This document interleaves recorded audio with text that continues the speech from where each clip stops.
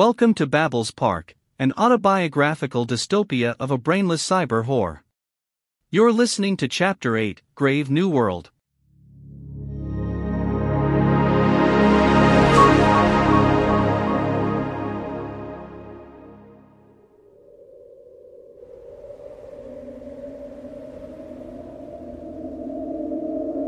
Under the veil of darkness, he walked nimbly back and forth on light-footed paws.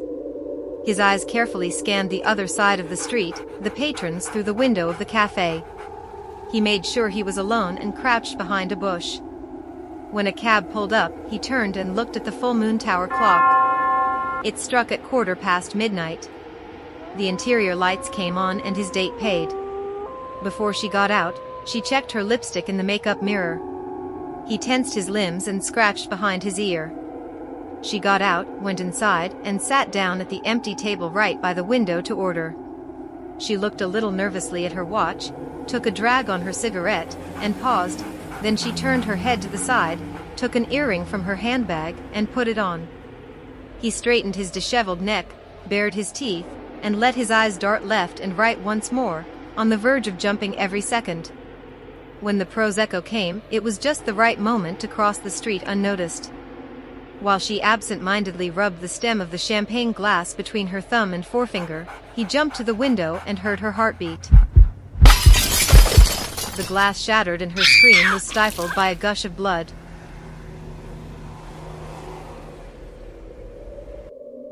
David kept dreaming, waking up in a cold sweat, blinded by the light. He massaged his aching neck muscles, coughed, got up and went to the bathroom. He spat blood, looked in horror at the many cuts on his face and hairy body, and choked out her earring. His wristwatch shrilled, now really snapping David out of his nightmare and back into park reality. Babylon smiled at him on the display. David, please be at the Instant Karma audition at the Media Center in half an hour. There's a lot waiting for you there. Cheers. Babylon, smiling, went out along with the display. I wonder what kind of place that will be, David said to himself and let the device automatically select the right music for his mood. He went into the bathroom and looked in the mirror, no blood. Relieved, he quoted Joe Gideon. "It's showtime, folks."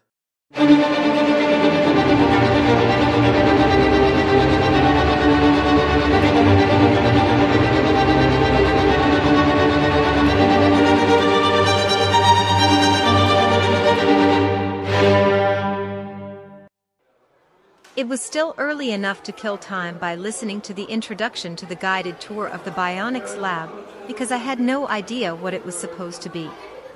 My curiosity, therefore, drove me back among the people, eager to absorb what the lead researcher secreted after a brief greeting. What is bionics? Simply a word formed as a portmanteau of biology and electronics. Just as planes, trains, and elevators are computerized today, robots were implanted with new hips and integrated circuits as body parts as early as the last century. Artificial life was thus already present in the tools. Bionics to live healthier and longer, to be able to do more, to have more money. And eventually be immortal, I added. How right you are. He said, looked at me and continued. Eternal life is indeed the wish of many computer scientists. Okay, then the interest in neurobionics and nanotechnology, an interplay of medicine, neurobiology, computer science, and biomedical engineering, awoke. One of the goals was to replace lost functions of the nervous system. For example, an implant was developed to bridge the damaged nerve cells of paraplegics. Electrodes were used to control the interaction of muscle movements so that a formerly paralyzed man could walk a few odd steps. But see for yourself. A silly hologram of an old person appeared in front of us, rising from his wheelchair, throwing away his crutches, limping a few steps with his arms raised and grinning. This was later improved by the use of neural networks, which are ultimately also computer programs. So that the lame can walk again. And in the future, the blind can see again? No, this is already the present. The same neural networks enable the creation of an artificial retina that gives blind people vision, albeit simple. I waited in vain for a second hologram pensioner. Ladies and gentlemen, as you can see, our evolution has already taken leave of biology and is now pursuing cultural goals, its own goals. Until recently, we knew little about the function of our brain. But thanks to our research, we have been able to develop biochips that are a combination of electronic and biological nerve conduction, making the artificial contact bridges to cyberspace obsolete.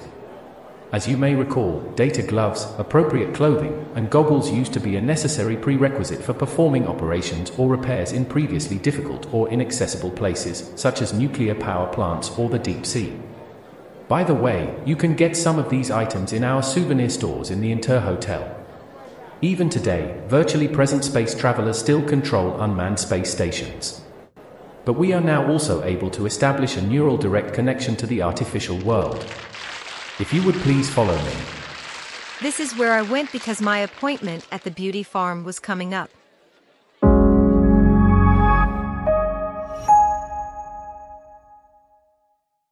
You listened to the 8th chapter of Babel's Park. In the next chapter, Outcast from Society, David is cast by Olga for the Instant Karma show, who plays up her Russian charm offensive. Listen to the ad-free version on Apple Podcasts now. To learn more about Babel's Park, visit Dr. Kalasana's website fuckup.coach. And to let us know what you think of this series, we look forward to your review on your favorite podcast platform. Thank you.